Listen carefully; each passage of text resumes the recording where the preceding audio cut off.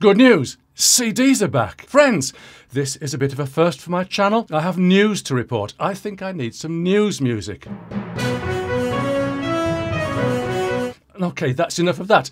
Credit in the description. I've been talking about vinyl, cassettes, CD and other physical media from ancient history, or the land that time forgot, if you like. You can hear what I have to say in my Revival series. Links in the description, but you probably won't like it. My gist is that these are all old formats that time should now forget. Yes, there are people who like vinyl. Yes, there are people who like cassette. But the biggest clamour against my perfectly well-reasoned arguments in my Revival series has been from lovers of compact disc. Yes, that's what CD stands for. And not a lot of people know that. Now, there's not many people know that. But if you like CD, I know why you like it. 16-bit uncompressed digital audio. It's a physical format that only robbers and burglars can take away from you. You pay once and listen forever. Yes, I get all of that. I really get it. But if I compare CD in its heyday, the year 2000, with streaming services now, I can listen to just about any music on the planet for less than the cost of one CD. Yes, love CD as much as you want at second-hand boot sale prices, but you wouldn't be comparing like with like. Get your second-hand CDs while you can, before they become mass market and the price goes up again. Look what happened to vinyl. So that's my perspective. I'm not trying to change your mind. I'm just giving you a perspective to compare with your own. So, on to the news. The good news for CD lovers. CD sales are booming. Yes, literally booming. I'm using the word literally in its common present-day sense. I've been looking at figures published by the RIAA. You know, the Recording Industry Association of America. Those people who pirates think are the enemy. CD sales in 2021 went up from the previous year. This hasn't happened since 2000.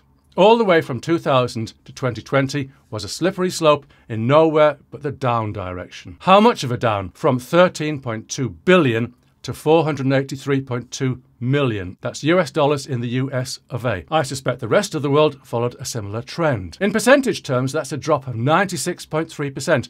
I'm sure someone will check my maths in the comments, but it's a lot. A lot. Another comparison would be with the start of the digital audio revolution, when CD sales equaled 2020, which was around mid-1985 to mid-1986. Sales went up every year after that through to 2000. So how much did CD sales go up from 2020 to 2021? Nearly 21%. 21%! This isn't just a blip. 0.21% would have been a blip. 2.1%, a significant increase. 21%, well, that's a boom. I've used that word before, and again, I mean it literally. Okay, so what does this mean? Now, I'm speculating here, and I don't think anyone really does know what it really means, but it could mean this, that people have seen the error of their ways and have given up streaming for CD. No. Streaming went up by nearly 23% from 2020 to 2021. Perhaps people are evolving from vinyl to CD. No, over the same period, vinyl went up 55%. Cassette sales figures, in comparison, are so low that the RIAA's chart doesn't show anything since 2006. But then that doesn't account for blank cassettes, does it? And we all know what they're used for. So, since CD, conventional red book CD, isn't recordable, migration from cassette surely can't be significant. I'm thinking that this bonus for the CD market must be new spend. People are spending less on other things and more on CD. Or perhaps they're shifting their investments from the stock market to what they think might be the collectibles and antiques of the future. So, those were my answers to, so what does this mean? What about my answer to, what does this mean for you? If you're a music listener, then this is good news. Nothing has been lost from either the streaming or vinyl markets, and there is now an extra pool of money for labels to push products out on CD. Let's hope their mastering is good. So, as a music listener, you have more stuff to buy. If you're a music creator, an artist, producer or band, then you're quids in, as we like to say in the UK.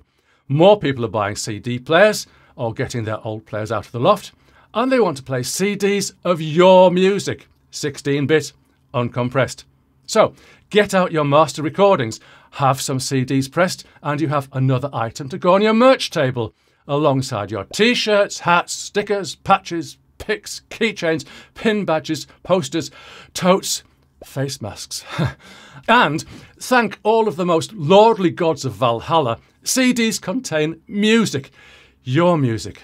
OK, that's all the news I have to report today. Let me know if you like it, and I'll put on my Clark Kent glasses and hound some more. See you soon. Oh, by the way, in 2021, streaming subscriptions outsold CD by 1,472.1%.